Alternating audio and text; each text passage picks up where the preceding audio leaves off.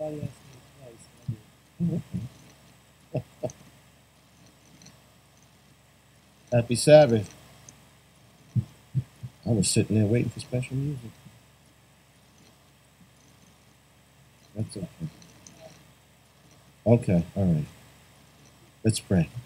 Heavenly Father, I come to you now, Lord, asking you to transform my mind and my heart, Lord, to take over my mouth, Lord, that I speak only the words that you would have me speak, Lord. It's the utmost importance, Lord, that we hear from you today, because only your words can change us, Lord. We pray in Jesus' name. Amen. It's good to be here again. It's good to see you all. Let's begin with Revelation 14:6, shall we? And I saw another angel fly in the midst of heaven, having the everlasting gospel to preach unto them that dwell on the earth, and to every nation and kindred and tongue and people, saying with a loud voice, Fear God and give glory to him, for the hour of his judgment is come, and worship him that made heaven and earth and the sea and the fountains of waters. And there followed another angel, saying, Babylon is fallen, that great city, because she made all nations drink of the wine of the wrath of her fornication. And the third angel followed them, saying with a loud voice, If any man worship the beast in his image, and receive his mark in his forehead or in his hand, the same shall drink of the wine of the wrath of God, which is poured out without mixture into the cup of his indignation. And he shall be tormented with fire and brimstone in the presence of the holy angels, in the presence of the Lamb. And the smoke of their torment ascendeth up forever and ever, and they have no rest day nor night, who worship the beast in his image, and whosoever receiveth the mark of his name. Here is the patience of the saints. Here are they that keep the commandments of God and the faith of Jesus. The three angels' message is a warning, it's a reminder, and it's a call to action. It's going to be that no matter when you hear it, one of those things or a combination thereof. And so I give it before every message, because it also adds context to what you're about to hear. You've been here many times, so you know I ask for three favors. The first I ask you to do is pray for me. Now, I just pray that the Lord take over my mind and my heart and put his words in my mouth. And that's the same prayer I want you to pray while I'm at this podium. And I say it, and I say with sincerity that if I look out and I see your eyes closed and your head bowed, I'm going to take that as a sign that you're actually praying for me. The second favor I ask you to do is I ask you to think. It's very important that you think about what you're hearing. The Bible says to prove all things and hold fast to that which is good. And so when you hear this message today, I want you to think about it. I want you to prove it. Go home, pray about it, search the Bible. Don't just take my word for it. Prove for yourself, because that's what the Bible tells you to do. And that's also how you build your relationship with God. You make it stronger, right? And the last favor I ask you to do is I ask you to pray for yourself. And I ask you to ask God to convict you of truth. And for him to do whatever is necessary for you to walk in his ways and be in the kingdom. Now, that's a very serious prayer, and I say that all the time when I ask this favor, because it is. We have to understand that we are travelers, that we are traveling through this world, going to the kingdom. And so this prayer is a serious prayer because you don't know how God is going to answer it. You don't know what's going to happen while we're here. But it doesn't matter, because this is just temporary. We're just passing through. And so the goal is to be in the kingdom. And so that's the important thing. When you pray that prayer and God answers it in whatever way he does. I have also what's called the Bible baseline. 3 points that coalesce into a fourth that make a nice, neat box with which to study Scripture, to discuss Scripture, to understand Scripture. And the first is that God doesn't change. God tells us that in Malachi 3:6, Psalm 92, and Hebrews 13:8, for example, that he will not change. And if you notice the scriptures I named, we have Old Testament and New Testament. God doesn't lie. We find that in Numbers 23:19 and Titus chapter 1, verse 2. Again, Old Testament, New Testament, saying the exact same thing. And the Bible interprets the Bible. Isaiah 28:10, 2 Peter chapter 1, verse 20. Again, Old Testament and New Testament. There's some people that think you just need the Old Testament, and some folks that think you just need the New Testament, but Scripture says all of Scripture is what you need, from Genesis to Revelation. And so when you understand these important Bible baseline, these irrefutable, indisputable points that God makes about himself, we understand that both God's character and Bible principles will not clash from Genesis to Revelation. You can go cover to cover with the Bible, and he is consistent. And so we should never be in a situation where you have scriptures and I have scriptures and we're in contention, right? They're saying different things. That's not how the Bible works. That's not how God's word is. God is not bipolar. So if we find ourselves in that situation, we must understand that the flaw is not in the word of God. The flaw is in our understanding. And we must go to God to get that understanding.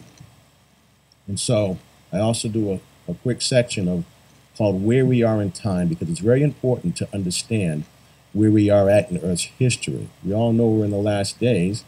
We all say it, and we all understand it, but we really, really take a note and account of it. And so to context this message, usually what I like to do is I'll go through some very simple things you can find in the news if you look. Why? Because the Bible and the spirit of prophecy tell us that in these last days, there were going to be unprecedented weather events, calamities, things of that nature happening throughout the world, and they're going to be happening more and more. And I find that to be a very, very simple measure with which to show that we are indeed in the last days. And as we go about our lives Monday through Friday, that maybe we're not understanding that prophecy is unfolding around us as we just go about our daily lives. So we need to understand it is unfolding. And when we understand that and really take an account of it, we understand the work which we need to be doing for God. On August 6th of this year, 2024, there was a headline that read, Tropical Storm Debbie to unleash, quote unquote, historic rainfall, quote unquote, catastrophic flooding in the Southeast.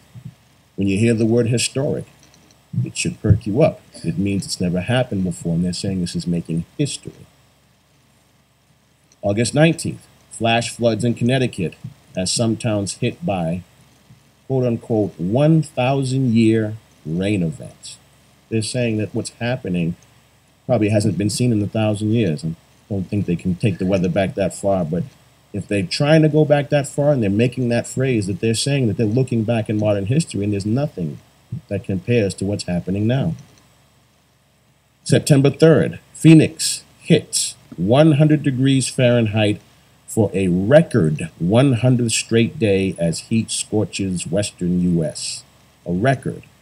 When you hear the word record, what does it mean? It means it set a new precedent. It went to a new benchmark that it hasn't gone to before. September 9th, Southern California wildfire spread with, again, record heat. 36,000 structures threatened.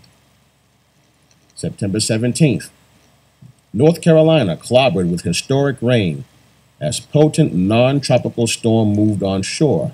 And then later went to say, this extreme precipitation, a once-in-a-thousand-year event, led to widespread flooding.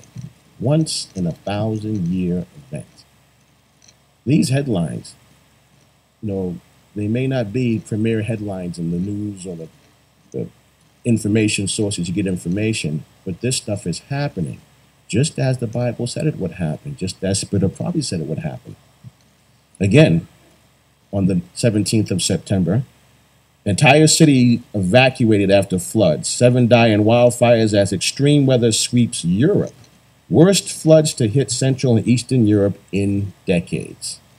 Prophecy, brothers and sisters, is unfolding around us as we go about our daily lives. are we paying attention and taking account of what's happening and saying to ourselves, Jesus is soon to return.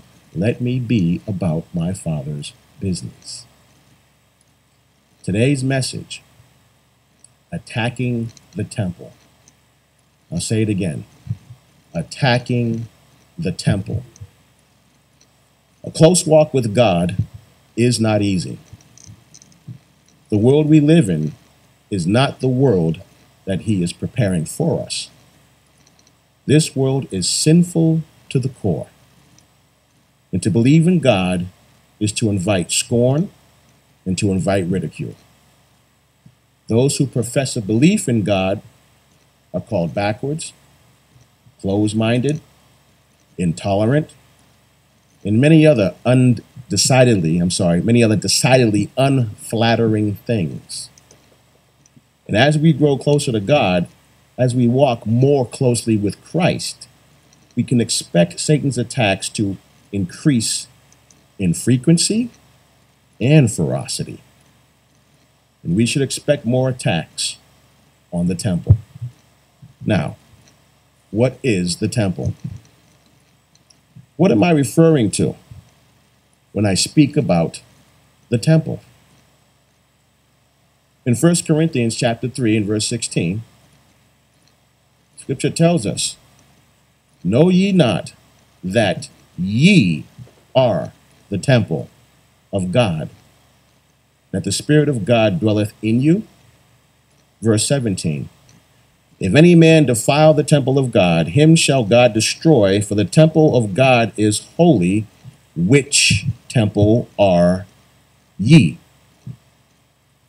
I think we have our answer, but let's continue. Verse 18, "Let no man deceive himself. If any man among you seemeth to be wise in this world, let him become a fool that he may be wise." Verse 19, "For the wisdom of this world is foolishness with God. For it is written, He taketh the wise in their own craftiness." Verse 20, "And again, the Lord knoweth the thoughts of the wise, that they are vain." 21, "Therefore, let no man glory in men, for all things are yours." 22, "Whether Paul or Apollos or Cephas or the world or life or death or things present or things to come, all are yours." 23, "And ye are Christ's, and Christ is God's." These verses are very clear that each of us is a temple of God within which the Spirit of God dwells. Now, on a very simplistic level, we can understand that all of us have the breath of life.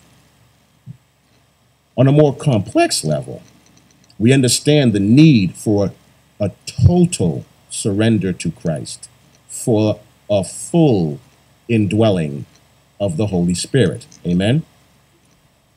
1 Corinthians chapter 6, verse 19 says, "What?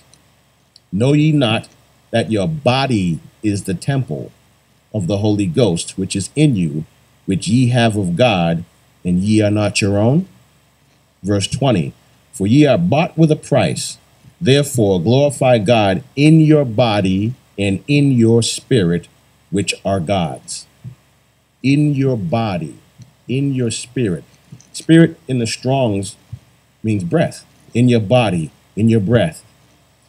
But spirit here also means rational soul. What is the rational soul? What does that term mean? It means your mind. In your body and in your mind. And this verse ends, it says, which are God's. So, in your body and your mind, which are God's. This is not to say God takes away your free will. It's not what it says. But in striving to have the character of Christ, we will also have the mind of Christ. So, in Satan attacking the temple of God, he is attacking our bodies and he's attacking our minds. We are under siege in every way that matters on this plane of existence. So the question is why? Why is Satan attacking us? The short answer is that he hates us. Very simple. But there's a little more to it. Revelation chapter 12, verse 12. Therefore rejoice, ye heavens, and ye that dwell in them. Woe to the inhabitants of the earth and of the sea, for the devil is come down unto you, having great wrath, because he knoweth that he hath but a short time. He's angry because his time is short. It's almost over for him. In Revelation chapter 12, verse 17, we read, and the dragon was wroth with the woman, and went to make war with the remnant of her seed, which keep the commandments of God and have the testimony of Jesus Christ. He's angry with Jesus. He hates him and wants to hurt him by destroying those he loves. Us. Jesus loves us. Satan knows this. So to hurt Christ, we become the target. Notice it says in that verse, he goes to make war with those that keep the commandments and have the testimony of Jesus. Keep and have. That is a present tense. Think to yourself for a minute. If he's making war with those that are victorious, he is certainly making war to keep those victorious ones from even getting the victory. We're all striving to get the victory. We want to be in Revelation 12:17, but Satan doesn't want us there. Even so, when we get the victory, he will continue to try to make war even after we get there. And I want you to understand that. The Bible's telling us that once you're victorious, he's still making war. What do you think he's trying to do at this point as you're striving for that victory? He's doing everything he can to derail each and every one of us. Spoiler alert, he loses. Satan loses. I'm telling you that right now. You're already on the winning side. See, there's an old adage that thieves don't pickpocket empty handbags. What does that mean? Well, they only steal when there's something to be stolen. And it's the same with Satan. He won't bother with someone that has no value. He's not stressing himself over those that are already his. Satan wants to take those that are with God. If you look in Scripture, you will find a pattern of Satan attacking just before someone is about to do or be something remarkable. Satan attacked fiercely, not because they were a failure or they were weak, but because he saw that they were about to have a tremendous impact for God.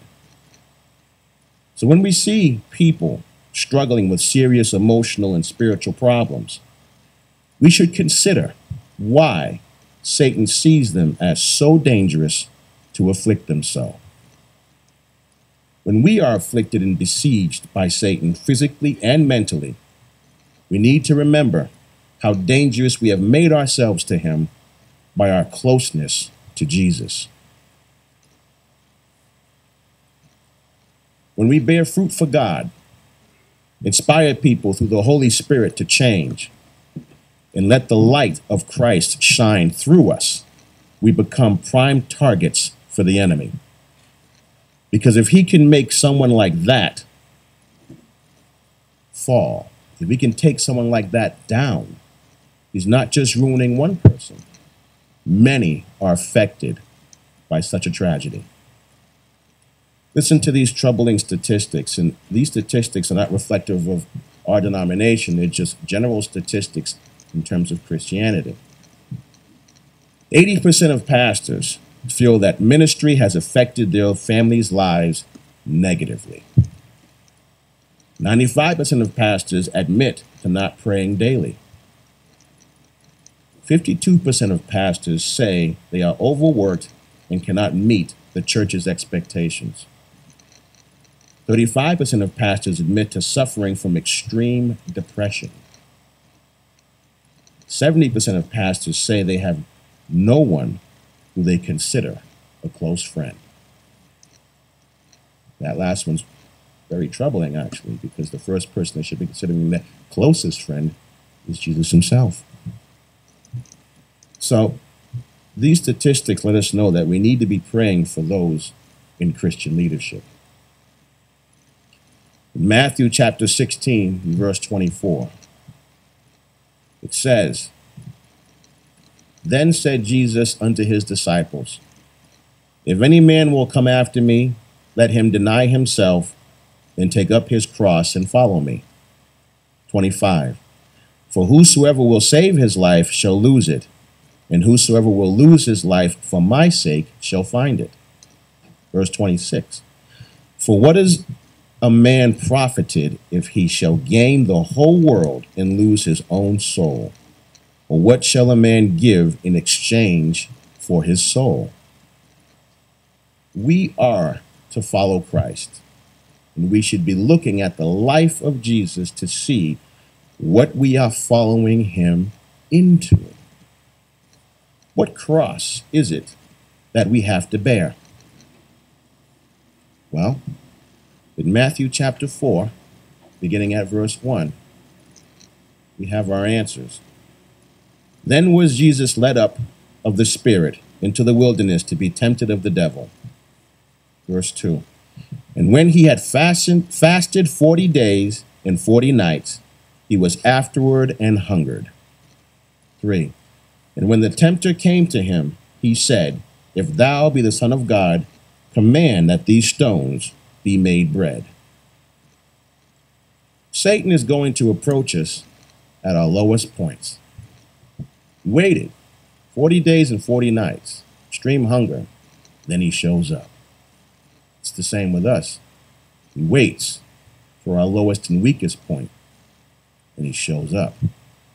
Verse 4, "But he answered and said, It is written, Man shall not live by bread alone, but by every word that proceedeth out of the mouth of God."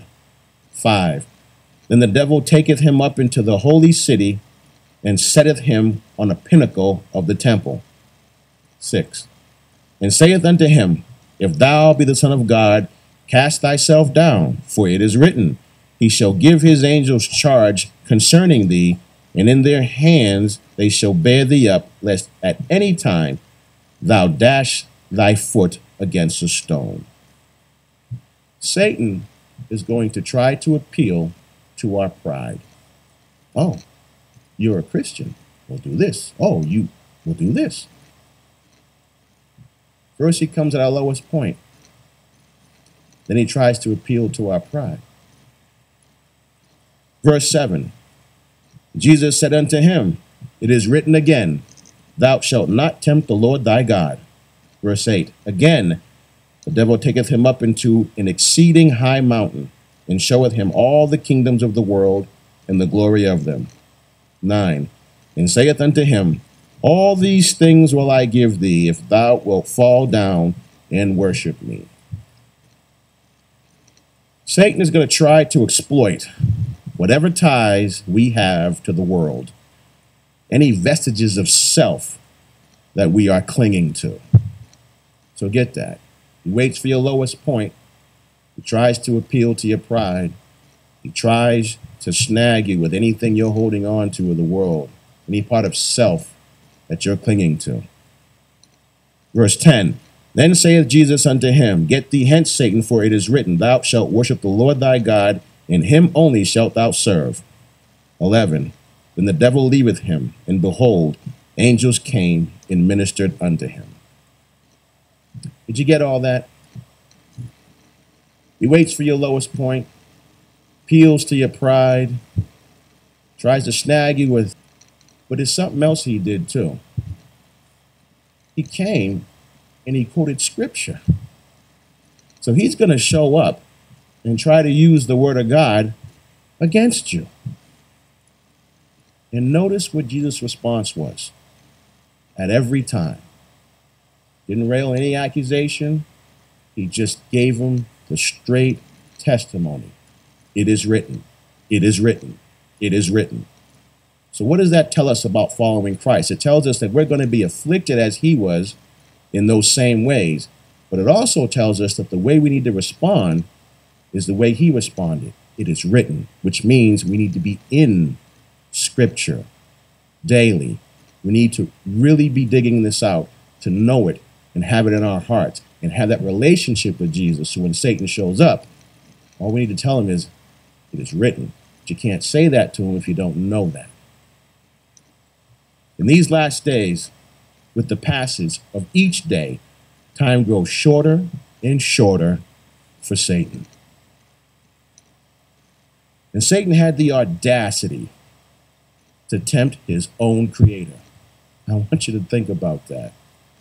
He had the audacity to tempt his own creator. It's not like this, but here's a weaker example. It's like me coming and taking your car from you and then trying to convince you that you could have the car if you just, like, it's already my car. What are you talking about?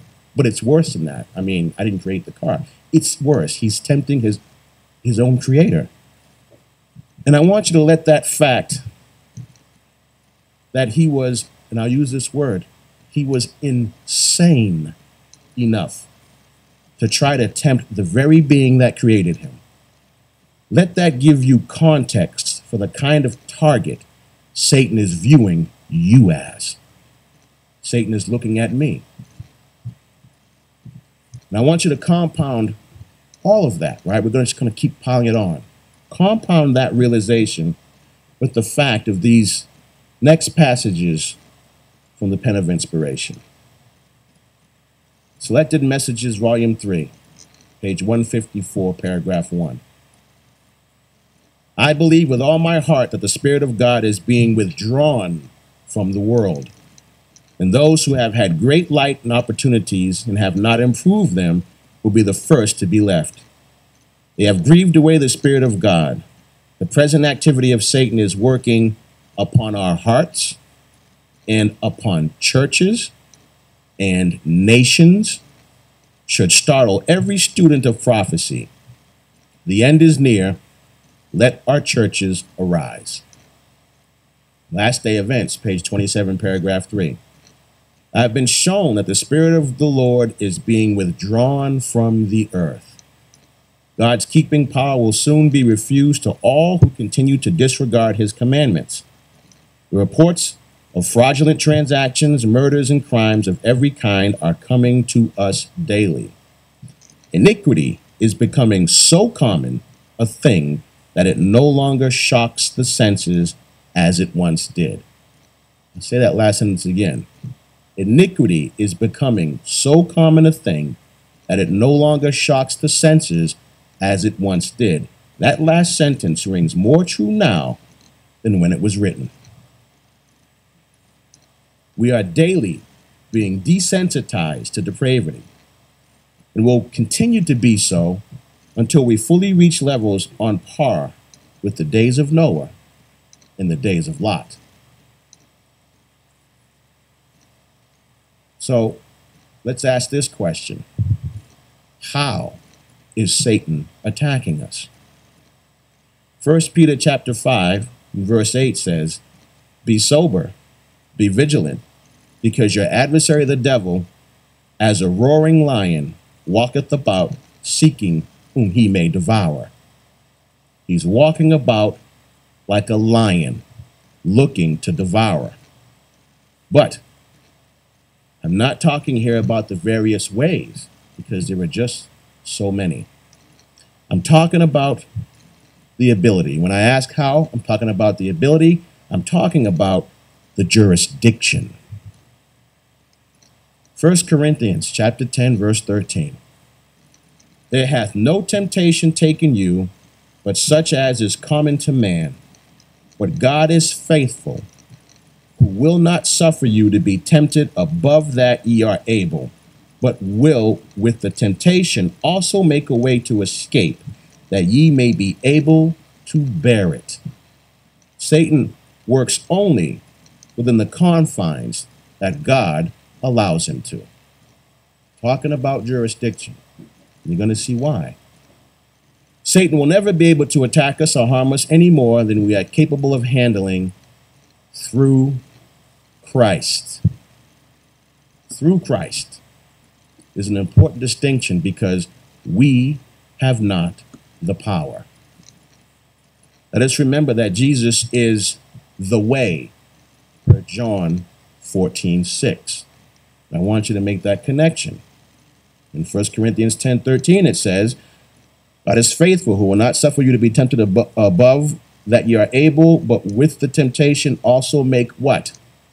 A way to escape. Jesus is the way, amen? So while the devil may attack, he is limited by God's authority. In the book of Job, we see that Satan had to seek God's permission before he could afflict Job. Job chapter 1, starting at verse 6.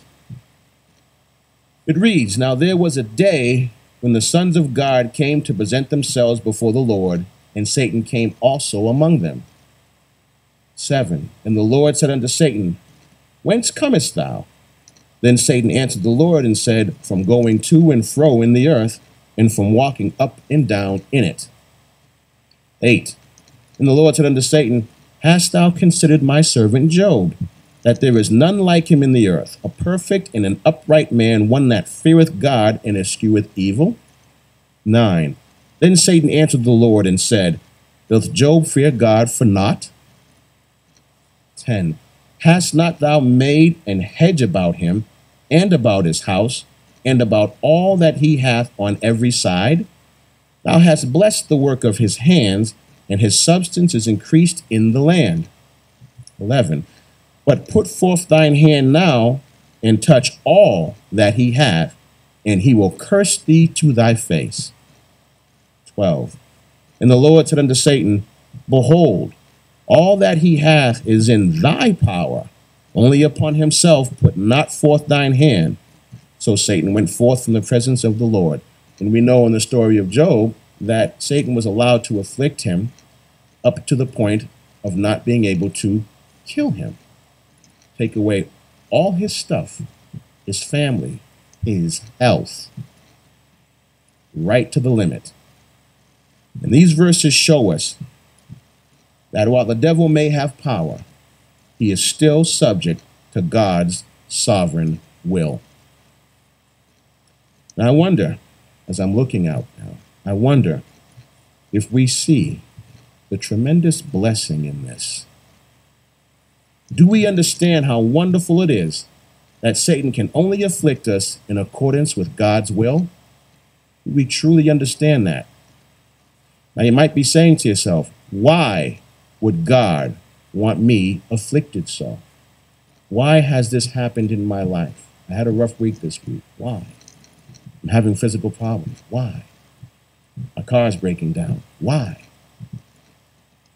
Why would God allow Satan to attack the temple in all the ways that he does? Well, let's find our answer in asking our final question. How should we respond to these attacks? First, we must understand that affliction is a refining process. Isaiah chapter 1 verse 25, and I will turn my hand upon thee, and purely purge away thy dross, and take away all thy tin. Isaiah 48 verse 10, behold, I have refined thee, but not with silver. I have chosen thee in the furnace of affliction. Daniel chapter 12 verse 10, many shall be purified and made white and tried, but the wicked shall do wickedly, and none of the wicked shall understand, but the wise shall understand. If we are wise, then we understand that the Lord is molding us into the likeness of his character. The process is not easy, but it is necessary. 1 Peter chapter 1 and verse 5 tells us, who are kept by the power of God through faith. Hear that phrase, by the power of God through faith, unto salvation ready to be revealed in the last time. 6, wherein ye greatly rejoice, though now for a season, if need be, ye are in heaviness through manifold temptations. 7, that the trial of your faith, being much more precious than of gold that perisheth, though it be tried with fire, might be found unto praise and honor and glory at the appearing of Jesus Christ. So in understanding the attacks on the temple, they are a refining process that God allows. I'll say it again. Who here is going through some stuff? Who had a rough week? Anybody besides me? I had a pretty tough week. It's going to be a tough week next week too, actually. But anybody? What you're going through is a refining process that God is allowing. And so the question is, how should that make us feel? How should we feel that God loves us so much that he's refining us to be fit for the kingdom? Well, 1 Thessalonians chapter 5, verse 16. Rejoice evermore. 17. Pray without ceasing. 18. In everything give thanks. I'll say it again. In everything give thanks. For this is the will of God in Christ Jesus concerning you. I am already thankful for the rough week I'm about to have. We should rejoice. We should pray. And we should give thanks. Thank you, God, for breaking me down so that you can build me back better. It's said more plainly here in our scripture reading today in James chapter 1, verse 2. My brethren, count it all joy when ye fall into diverse temptations. Count it joy, knowing this, that the trying of your faith worketh patience. We should be rejoicing for being in God's process. But there are some other things we should be doing as well. I want you to understand that. Having a rough time, mentally, physically, financially, rejoice. That's part of God's process. But there's more we should do. We need to fellowship more. I don't know how much that goes on here at this church. I visit every so often. But I know we need to do it more, no matter where we're at. We need to fellowship more. Matthew 18, verse 20. For where 2 or 3 are gathered together in my name, there am I in the midst of them. God delights in our fellowship, and he shows up for the occasion. Galatians chapter 6, verse 2. Bear ye one another's burdens, and so fulfill the law of Christ. For brevity's sake, as I'm seeing the time, I'll sum up the law of Christ in one word. Anyone know that word? The law of Christ, one word. Give it to me. Anybody? Say that again. Amen. Love. Love. Hebrews chapter 10, verse 24. And let us consider one another to provoke unto love and to good works. Provoke each other to do what? To love and good works. 25.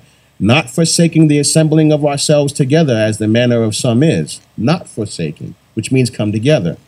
But exhorting one another, and so much the more as ye see the day approaching. What day? The day of Christ returning.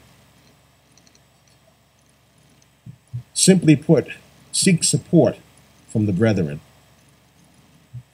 Give support to the brethren. What else do we need to do? Well, we need to immerse ourselves in Scripture. Psalm 119, verse 105. Thy word is a lamp unto my feet and a light unto my path. See, there is no reason to be in darkness of not understanding, or to be blind, or to be blindsided. Not when you have the Word of God. Philippians chapter 4 and verse 6 tells us, be careful for nothing, but in everything by prayer and supplication. In everything by prayer and supplication. With the thanksgiving, let your requests be made known unto God. Verse 7, And the peace of God, which passeth all understanding, shall keep your hearts and minds through Christ Jesus. Keep your hearts and minds. Well, the mind is one of those areas Satan's attacking, right? This says that Jesus can keep that. Amen. Do we really understand the power of prayer, though? I mean, we talk about it. We have the prayer time, but do we understand? I'll give you a short story. It's not part of my sermon, but it just dawned on me. My daughter, you know, like everybody, she has her trials and struggles with faith. But when her dog, which is only 2 years old, he's a 2-year-old husky, and if you ever see him, everyone that sees him says he's not just a husky, he's something in him. He's got a coyote, he's got wolf, he's just got that look about him and those features. These gigantic paws, this long snout, this hair that's just, they call him a husky. They told us he was a husky, whatever. 2 years old, he comes down with diabetes. Sugar was like, 3 something, 4 something. He was just, and we took him to the vet, and we had to buy insulin and just the things you do. You got to check the sugar, you give the shot and all this stuff. And when I was at the vet with the dog, I called my daughter and giving her the update. I can hear her on the phone crying, right? Like this was her baby, right? She doesn't know how to respond to this. So she starts praying. She calls all her friends. Please pray. She got she calls the prayer warriors, and she's got everybody in prayer. And this was the thing that kind of broke her down. Like God knows what it takes to get you to do what you need to do. This was it for her. Praying for this dog who is now a diabetic. And when you read about it, they say, he can live a couple of years with that. But, a diabetic dog's not going to live very long, no matter how much you take care of it. And so she's praying, and we brought the dog for treatment, brought him home, and, she starts getting back into the Word of God and her Bible. And what I'm going to tell you next is a true story. This dog was hyperglycemic. Now, hyperglycemic and diabetics means your sugar was super high. Well, she got together, and we all prayed for this dog, and it was a thing, right? Because to see her distraught makes me want to pray to alleviate her. I love the dog too, by the way. And then this dog goes from being hyperglycemic to hypoglycemic. Now his sugar drops, right? You wake up in the morning and check it, it's like 80. And if it goes too low, it goes into a diabetic coma, bad problems. However, what you don't need in that situation, you don't need insulin, which is costly. You don't need needles. You don't need all this stuff. All you need is to check it and keep them fed.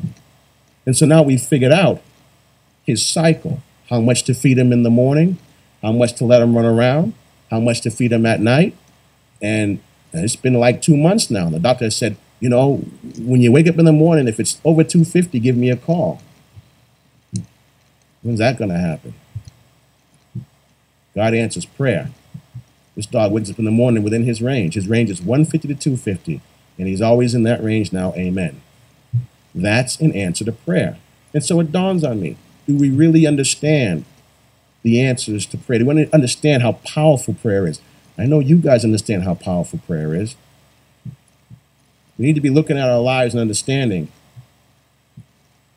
how powerful prayer is. And if we don't, we would, if we did it as often as Scripture tells us to do it. Satan will continue to come for all of us, but God wants to dress you for the occasion. See, God knows you're going to have company. He knows you're going to have a guest, and he wants you in the proper attire. He wants you looking right for the occasion. He wants you to be ready to receive your guest. And he tells you what it is you need to put on. In Ephesians chapter 6. In Ephesians chapter 6, starting at verse 10, God is going to dress us for our visitor. Verse 10, finally, my brethren, be strong in the Lord and in the power of his might.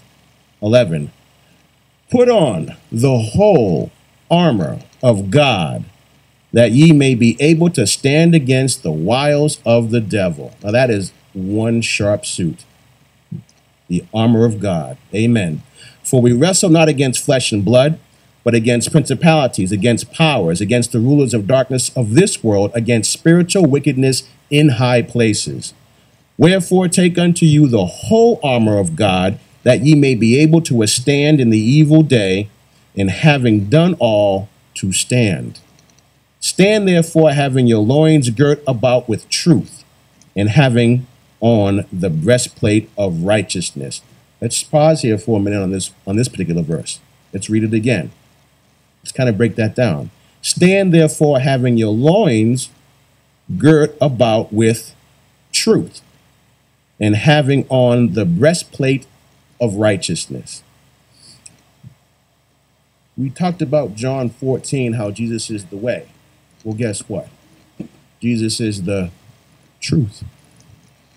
And we clothe ourselves in his righteousness. Put on Jesus. That's what 14 is saying. Amen. And your feet shod with the preparation of the gospel of peace. Above all, taking the shield of faith, wherewith ye shall be able to quench all the fiery darts of the wicked. 17.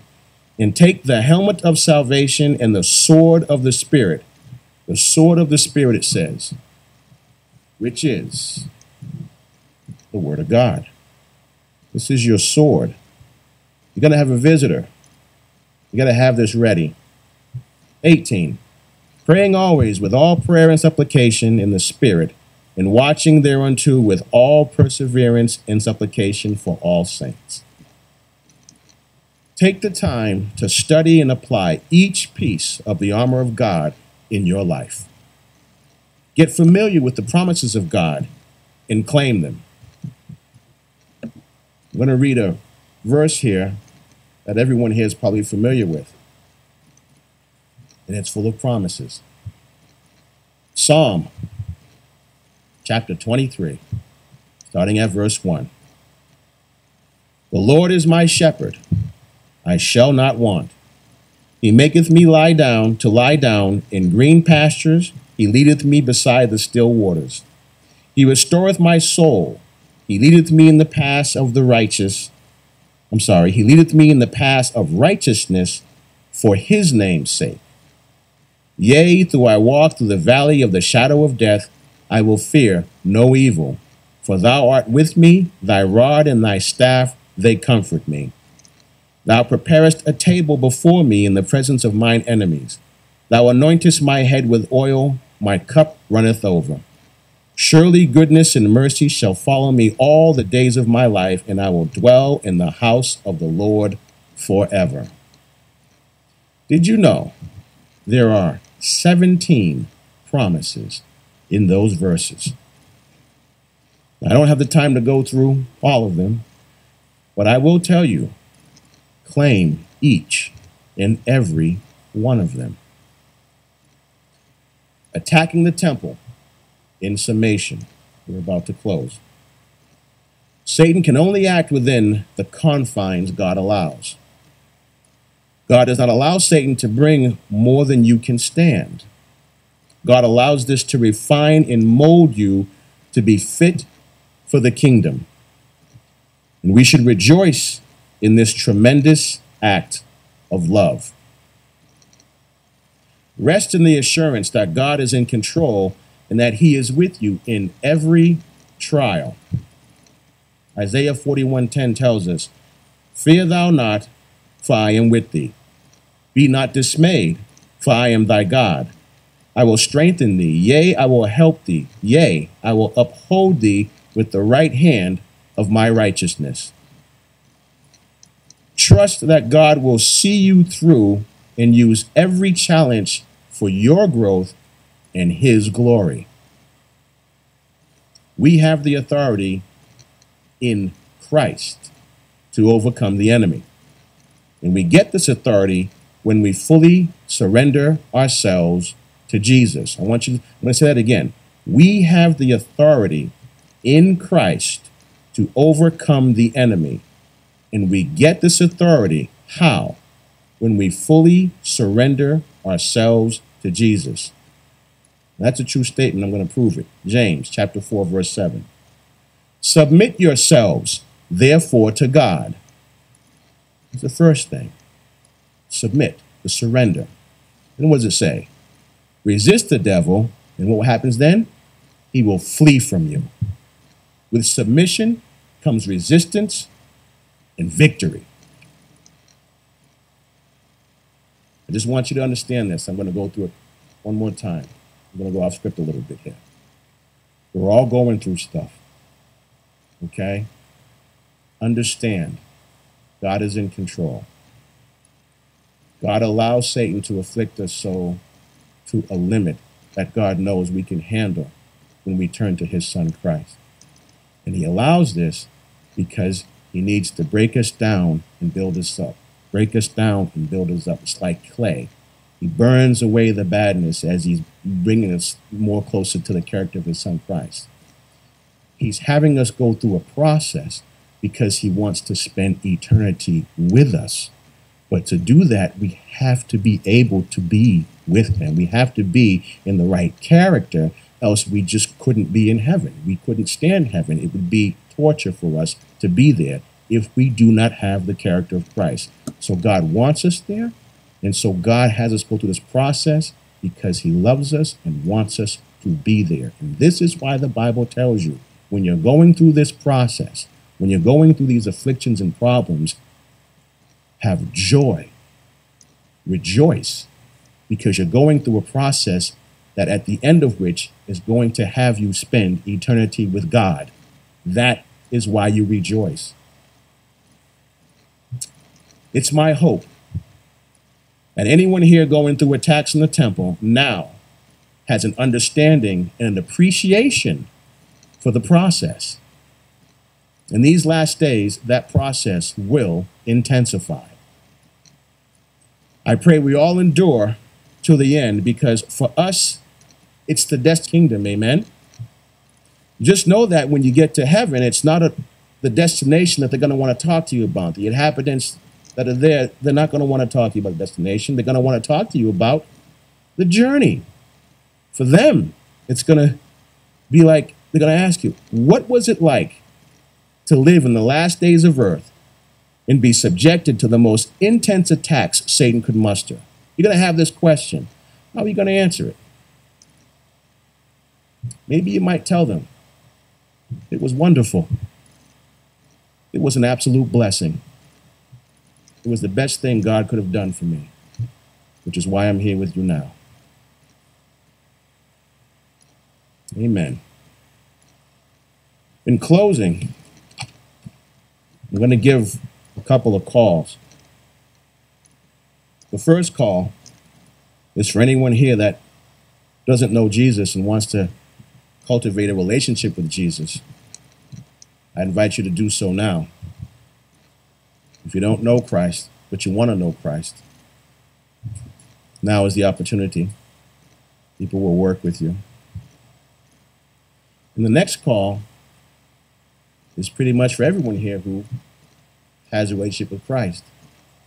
And this call is, I'm going to close in prayer.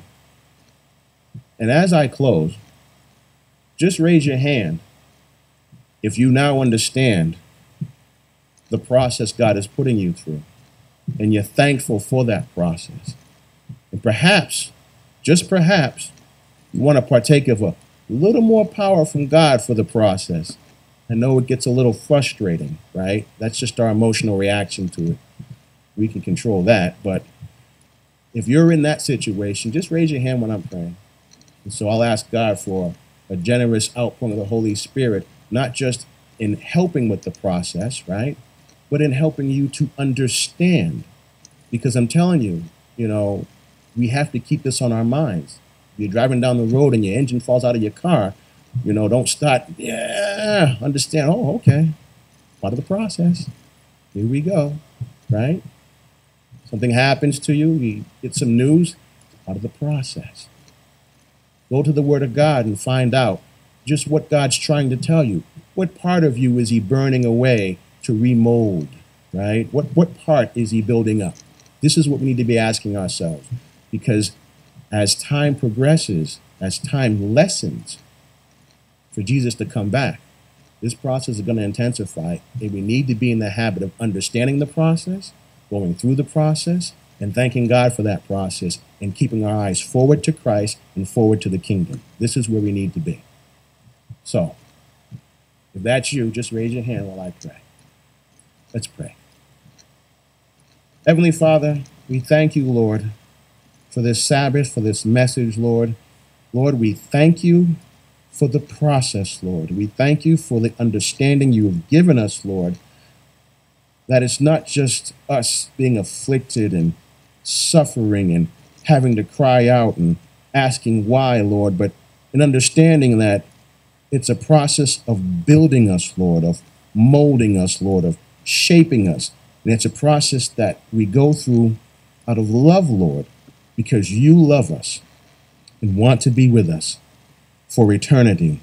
And so you are making us fit to be with you. It's not unlike how we teach our own children, Lord, and how sometimes they go through things or they learn some lessons or have a situation, and we let things play out, Lord, because we know a lesson has to be learned for them to mature, for them to grow. It's the same, Lord. And we thank you for being this utmost, ultimate loving parent, Lord, more love than we can even fathom, Lord. And so I ask you, Lord, for anyone with a hand raised, Lord, as I'm praying, Lord, that you give a generous outpouring of your Spirit, Lord, to help with this process, Lord, though it can't be alleviated completely, Lord. We understand that.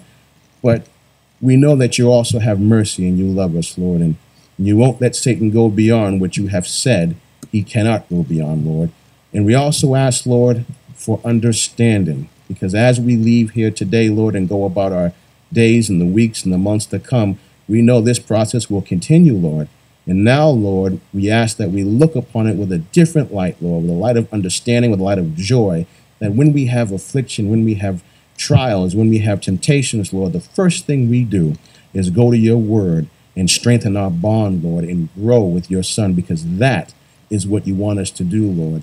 And we ask you, Lord, to continue, Lord, to keep us in your heart, to keep us through these processes that we're going through, Lord, so that we can form the character of your Son, Christ, Lord. And we also ask that as we go through these trials and these situations and we build and learn, that we are able to help, to teach, to be an examples to other people, Lord, because it's not just about us, Lord. You want everyone to be saved, and though you know they will not, Lord, we ask you to use us for each and every person that can be saved through our example that you make out of us, Lord. We pray this in Jesus' name.